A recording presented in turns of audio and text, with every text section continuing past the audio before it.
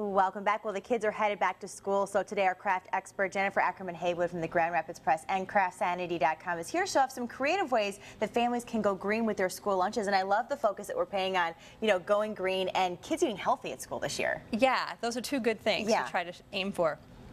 Everyone knows who's ever taken a lunch to school, the plastic baggie, we've used a lot of these. Yes. My kids are taking lunches for the first time this year, and I'm kind of starting to think about, okay, how can I not throw these in the garbage every day? Right. So what I came up with here is I'm using a laminated fabric, which is kind of glossy on one side here, has a lamination. This is regular fabric on the other side. Okay. You can get this at local craft stores, or if you can't find what you're looking for, shop online as well, but always try to support your local craft store first. Of course.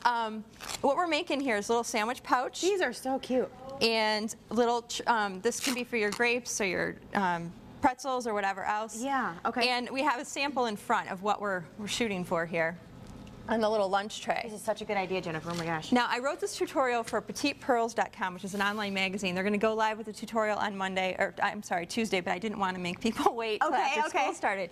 So first thing you do is make yourself a little template. I use freezer paper. This is 8 inches by 16, and then just draw a little triangle at the top. It doesn't have to be perfect. Okay. Put this down. You're going to cut 2 pieces of fabric. That is your laminated fabric, and this is to make the sandwich sleeve.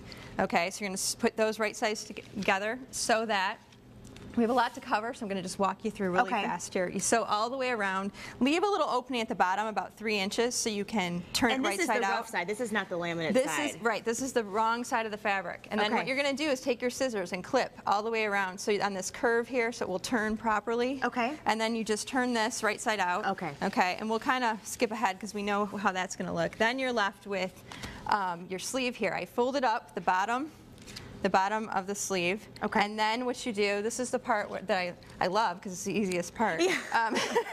Just put a little, this is a Velcro tab with a sticky back.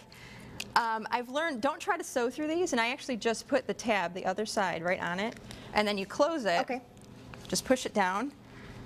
And then that should stick right where it's supposed to, just like that. So no sew part. I would have been trying to guess, and then it would have been all crooked. Well, and if you sew through the sticky stuff, you ruin your machine. It jams up your machine, so I wouldn't do it.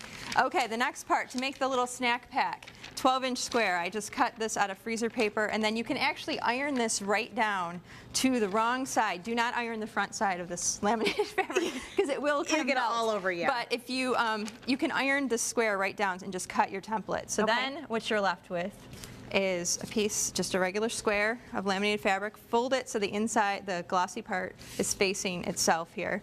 Sew around the edge. Once again, leave an opening about 3 inches, the top or bottom. Okay. Sew right around here. Clip your corners, and then I take a 5-inch piece of Velcro.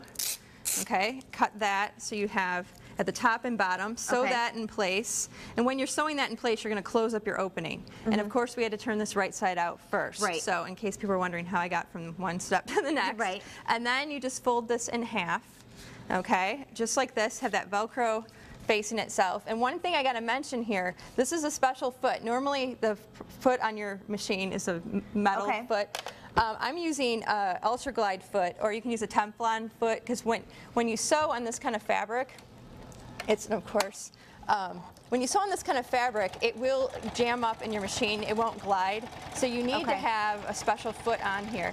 And I think I picked this up for about $16.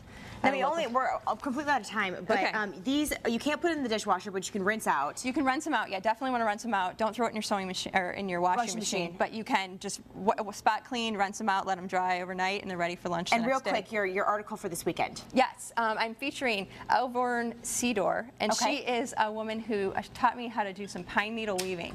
In front of her on the screen there, you can see those are mats. She wove them completely out of pine needles. Wow. So, and not only is she skilled at crafting, she's an athlete. She's played softball up to age 79. I love that. So, and she's 80 now, but she doesn't look it, and she's just a rock star in crafting and sports. So check that story out in Sunday's Home and Garden Jennifer, section. as always, thank you. We appreciate it.